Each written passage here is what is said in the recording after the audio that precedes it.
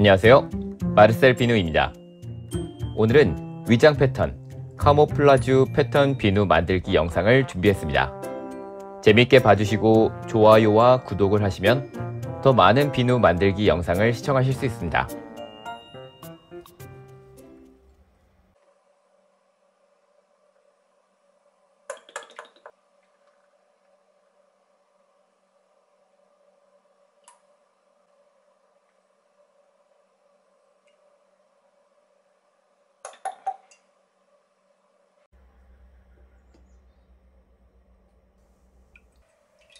오일을 계량하고 가성소다와 교반해줍니다. 이렇게 채 걸러주시면 혹시 완벽하게 녹지 않은 가성소다를 미리 걸러줄 수 있어요.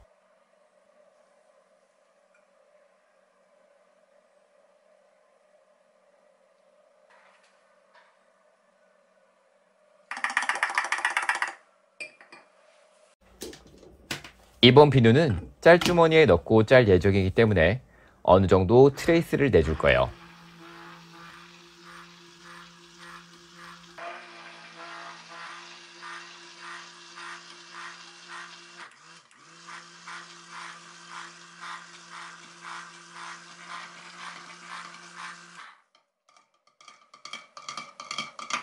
트레이스는 미디엄 트레이스를 내주면 되겠습니다.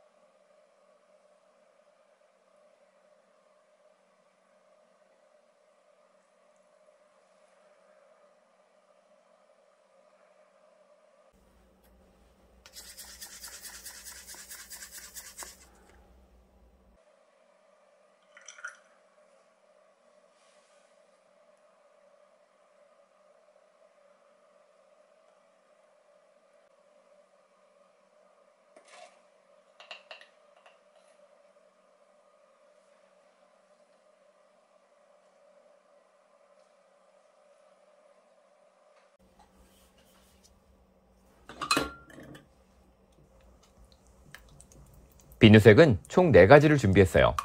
빨간색, 초록색, 연두색, 그리고 검은색이에요. 실제 색깔과 동일하게 만들려고 많이 노력했습니다. 다행히 가지고 있던 색소들로 큰 무리 없이 잘 조합할 수 있었어요. 특히 이 빨간색은 너무 어두운 빨간색이라 사놓고 제대로 활용을 못했었는데 이번 기회에 제대로 활용할 수 있었네요.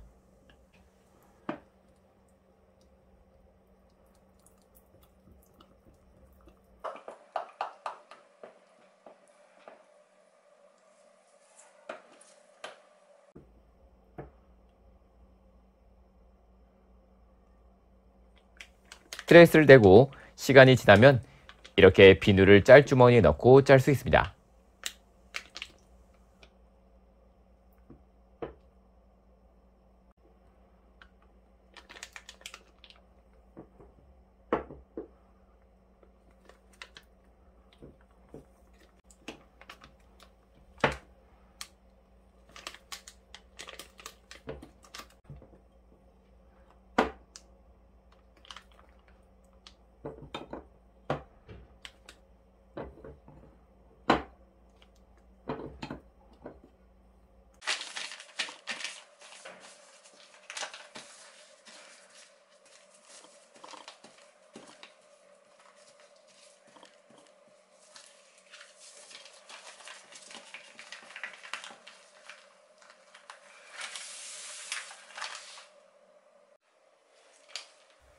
이제 자연스럽게 전체적인 패턴을 생각하면서 모양을 만들어 주세요.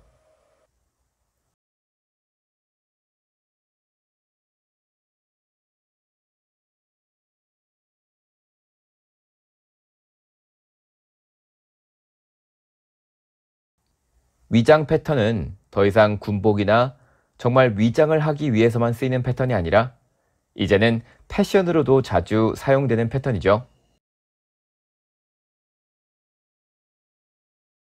이제는 모양이 달라져서 한국 군복에 쓰이는 패턴이 더 이상 같진 않지만 그래도 한국 사람이라면 당연히 이 위장 패턴은 너무 익숙하고 또 그래서 이런 패턴의 옷들을 입는 게 약간 꺼려질 것 같아요. 비누 만드는 분들의 위장 패턴 비누를 몇 번 본 적이 있는데 아무래도 층층이 쌓으면서 만드는 비누 기법으로는 위장 패턴을 제대로 만들 수 없는 것 같아요. 그래서 이렇게 편편한 곳에 만들면 좀 더 자연스럽게 만들 수 있을 것 같습니다.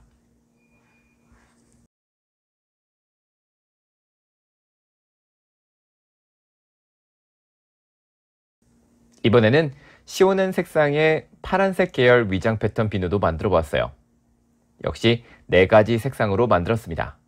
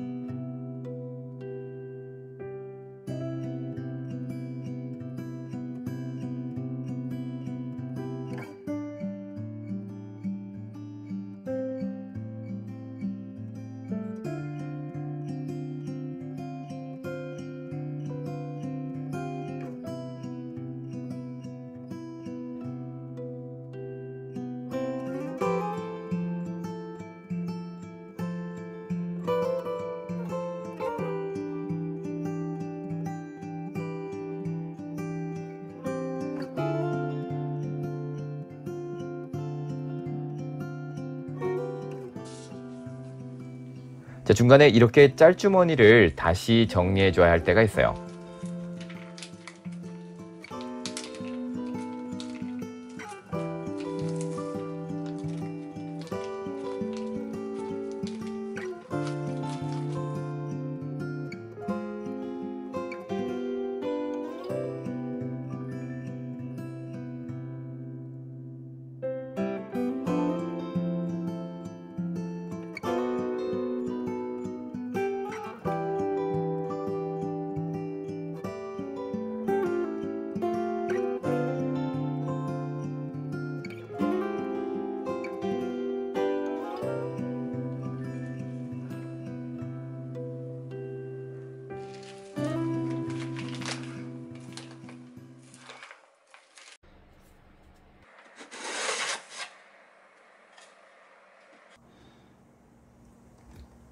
(48시간이) 지나고 비누가 어느 정도 굳으면 탈용해 주세요.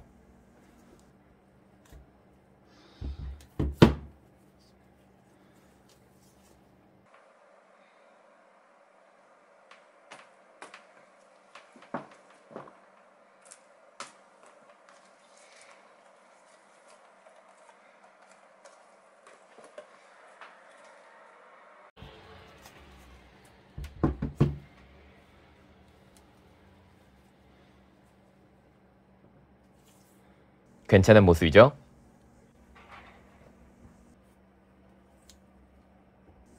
이제 비누를 잘라줍니다. 쏟아회가 조금 생기긴 하지만 그래도 전체적인 색감이 아주 마음에 들어요.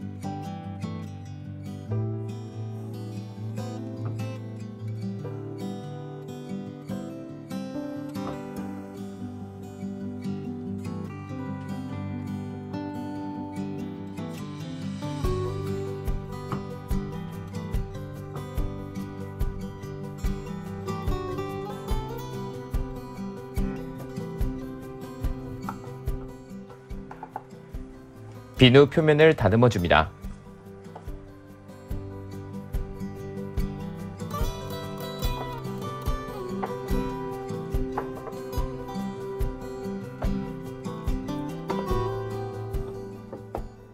생각보다 많이 불규칙해서 많이 다듬어야 했어요.